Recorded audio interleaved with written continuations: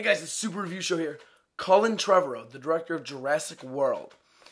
He's been teasing some Jurassic trilogy plans for a little while now, even though he's jumping over to Star Wars Episode 9 in a little while. Basically what he said was that he's teasing certain Jurassic World plot points in future films. So here's Jurassic World 2, Jurassic World 3, whatever.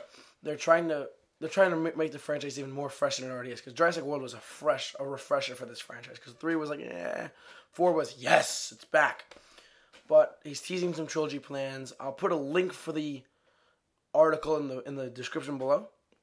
And you can go check that on your own. But for all your Jurassic Park updates, keep it locked in the Super Review Show. I'll see you later.